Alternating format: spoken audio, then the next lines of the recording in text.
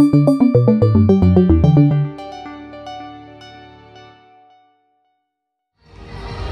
right, so quick update for you guys. Starting here on Main Street, we have all preparations underway for 4th of July holiday. I think they put this up starting around Memorial Day weekend, but they added a couple more as we get closer to the 4th of July holiday. Looking forward to 4th of July fireworks, honestly. It's been a while since I've done it, so I'd like to do it again this year if I could. So another change over here in Tomorrowland is going to be these new planters. So these were kind of grass placeholders that were in place until they made the brand new entrance that they had teased way back in, I think, 2018 or 2019. The signage is right over there across the way. And I'll go show you that again over in just a second here. But they actually took out all the grass and put in kind of all these low water succulents. Not sure if that's a change for the California drought right now, but either way, it does look pretty good. It matches a lot of the aesthetic that's going on in Tomorrowland. And if this is kind of a stopgap until they can do the new entrance, maybe that's, you know, it's better than what it was before, which is just plain grass. And they actually replicated over on this side, but here's a look at the entrance. So you can see we got teased this a long time ago. There's the new entrance, and each of these planters that we're standing by were supposed to get reworked to kind of match that retro futuristic architecture that they were going for at Tomorrowland, and they just never redid it. So, but for right now, it looks like this is their stopgap kind of in between until maybe we find out some more details over at D23 Expo. So we'll have to wait and see on that one.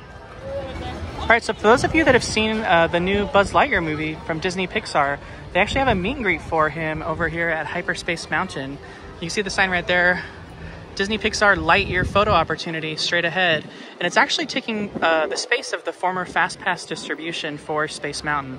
And they actually have little indicators on the ground so you know where to get in queue for it. So we're headed that way right now. All right. Okay, so the meet and greet's actually just to the right of the main entrance of Space Mountain. So it's gonna be in the former Fast Pass distribution area. He was actually greeting on the first day over at Tomorrowland Terrace, but he's over here right now in this special space that they made for him in the old distribution area. You can see you got socks kind of hidden behind this person over here. So we'll be up there in just a moment. Can we get a to infinity? You ready? Yep. To infinity and beyond. There we go. Thank you. So I headed over to New Orleans Square and actually caught the Columbia getting ready to dock again, preparing for Fantasmic. So I was kind of hoping to get on it, but I didn't come over here in time.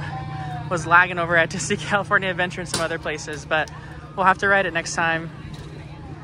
But I wanted to come over here and check out any potential construction going on by Tarzan's Treehouse again, and also go in through New Orleans Square, show you guys what Pieces of 8 looks like, because I know that store reopened more recently, but people were asking what it looked like on the inside and if anything had changed. So we're gonna check that out next. All right, so we are checking out the construction over here at Tarzan's Treehouse. And I wanted to show you on this side. So this could potentially maybe be an entrance for the attraction now that it doesn't have its former entrance in the middle of the pathway.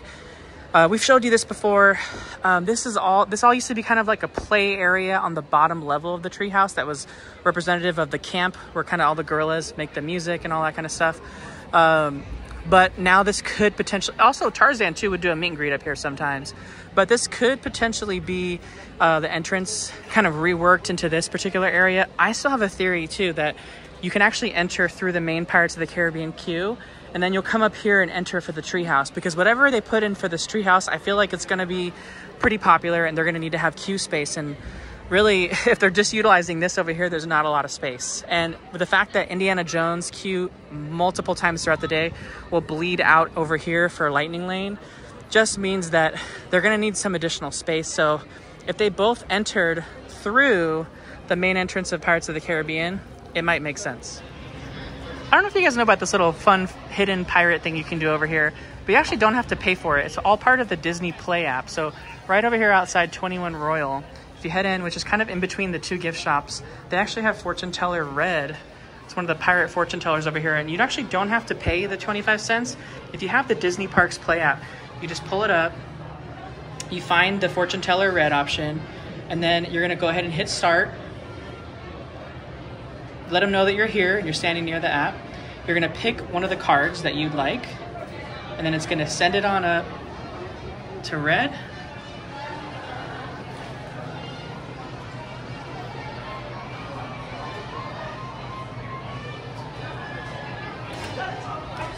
And then he's gonna give you your fortune teller card. He actually lights up the map. It says your fortune waits below. There it is. You can actually see here, it has a little bit of a story about the Jolly Roger. And then if you flip it over, it has your fortune of the day and then the first chapter. Now the fun thing about these is each time you come and do this, you get a different chapter of the stories that he provides. So you can put all the chapters together and get the full story if you come and collect it every single time you visit Disneyland. So it's a fun little thing to do, especially if you're a magic key holder and want to just come redo some stuff. But check that out. It's going to be over here just outside the Pieces at 8 shop and the Baton Rouge store. Over in New Orleans Square. So that area just in between the two shops. All right, so the Pieces of 8 store just reopened recently. So let's check out what it looks like on the inside. Not too much has changed actually, but they do have a good selection of new merchandise.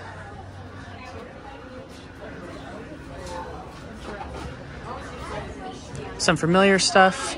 And of course, all the pirate stuff people come over here for. And of course, the penny press machine over here.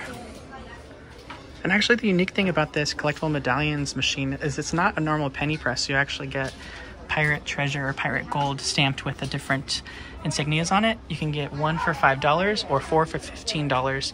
And there's the 4 designs. So it's kind of a different, unique collectible that's exclusive to this Pieces of 8 store. That's different than just getting like a penny press. All right, so I wanted to show you guys over here in Disney California Adventure, next to Seaside Souvenirs, they've actually opened the Paradise Pier entrance, which we've been talking about the last couple updates, but we're actually gonna try to see if we can go through it. I know that they'll usually let guests only walk into it if they have a hotel key, just to kind of keep it exclusive, but when you're leaving, it kind of doesn't really matter because you're just exiting the park. So we're gonna go see if we can try to do it. So we actually just walk out the park, and then you head up this way, which is where that new backstage kind of barrier has been put up. And then we're gonna walk along the backstage pathway over here out to Disney's Paradise Pier Hotel.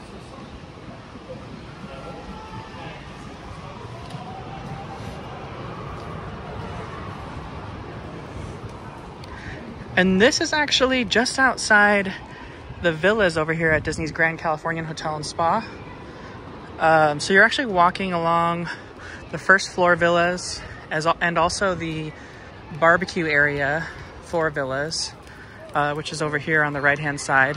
This place was normally dead. Like you could kind of walk out here whenever you wanted if you were kind of just exploring when you were staying at the Grand Californian, but now it's an exit for hotel guests. So you'll continue walking out here and you'll head straight across the way and it'll dump you out right in front of Disney's Paradise Pier Hotel. And if you're coming in this way, you can see now right up close, this is the direction it would take you to go back into the park.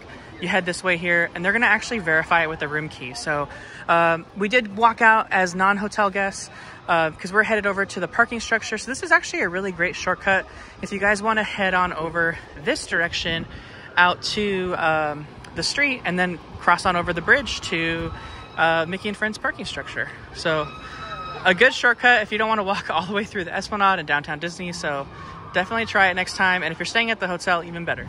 All right, so that does it for today's quick update video. I just wanted to show you guys a little bit what was going on, what's new, what's happening. I'm glad we finally got to go through the Paradise Pier new entrance over at Disney California Adventure Park. And if you guys have an opportunity to take that, definitely do. It's gonna cut your walk time in half back to the structure. Of course, follow all the rules. If the cast members tell you at some point that you can't use that entrance and it's just for hotel guests, then you're gonna have to pay attention to that. Of course, we let them know that we were leaving the park and that we weren't with the hotel and they let us walk right on through. So always follow the rules with regards to that. But if you like this video, please go ahead and hit the like button. And if you didn't already, please leave a comment below and we'll see you real soon.